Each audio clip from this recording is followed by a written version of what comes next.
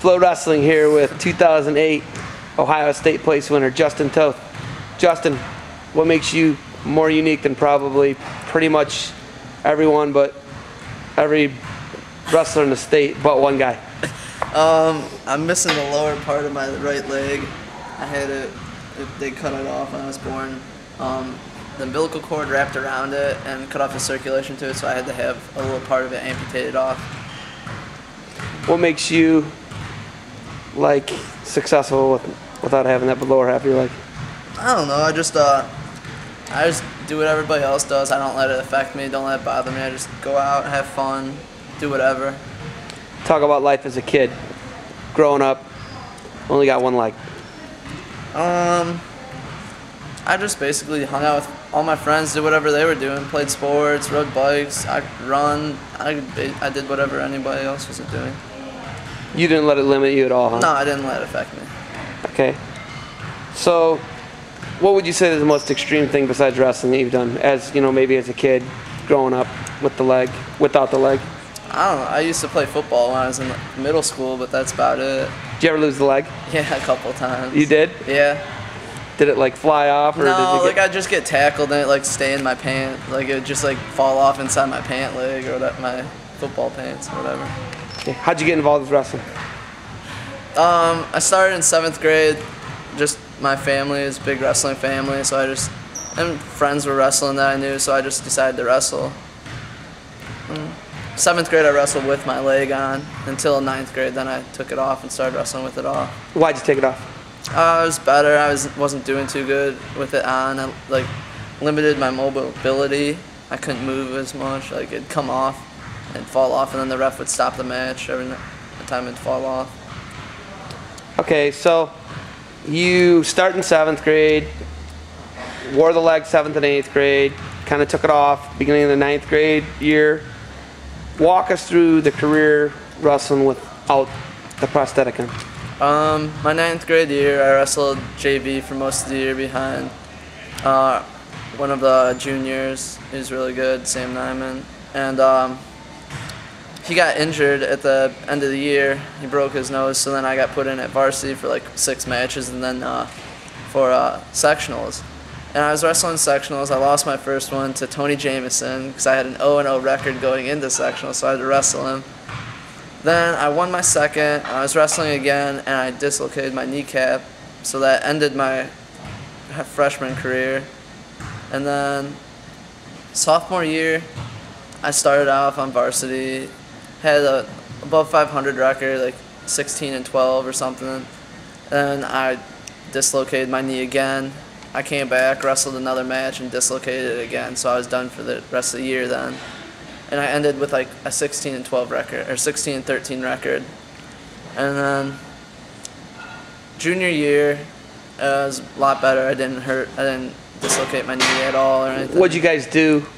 You yourself, trainer, coach, doctor, parents? I went to physical therapy for like 3 months, physical therapy, and then I just had to do workouts like at home and stuff to strengthen it up. Hey, do you wear anything over the lower half that you do have left?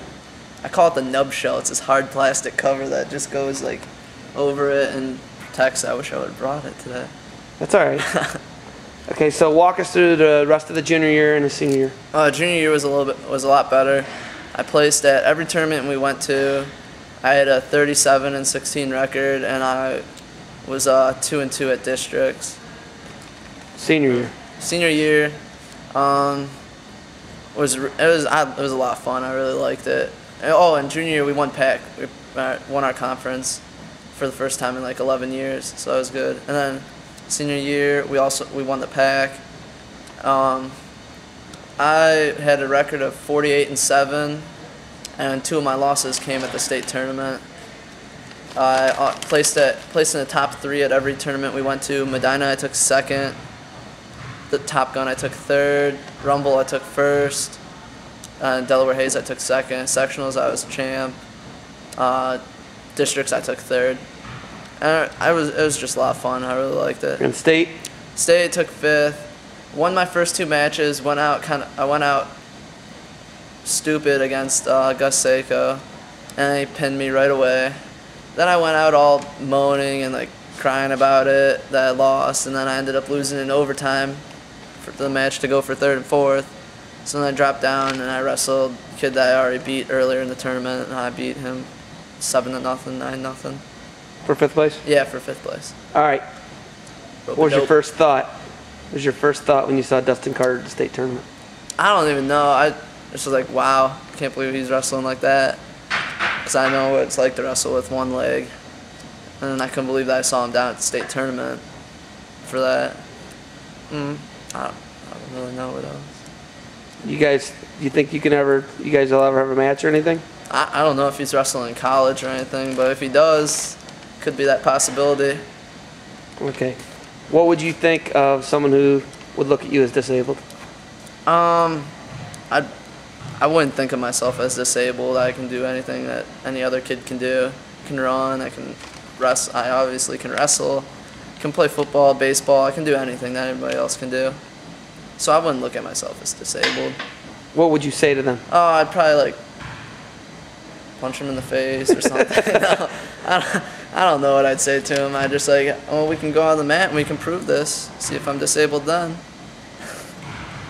All right. What do you think gives you such a how can you be such a happy kid? You know, like some people would look at this as something they would dwell upon it. Why don't you dwell upon it? I don't know. I just don't let it get to me. I just look at the fact that I'm like just like anybody else, normal kid. And I don't know. What would you say who affected your life and your wrestling career and school, every aspect of your life? Who would you say is your biggest? I don't know. My family's been helping me out a lot. Been sending me to camps, and I went to Fargo last year. Then my coaches they've always been there and stuff that help me out. Coaches and family, basically. Okay. Anything else you want to tell everybody about wrestling a guy with one leg? Don't underestimate him because he'll get you. He'll get you every time. All right. Justin Toth, thanks for your time, Justin. Yeah.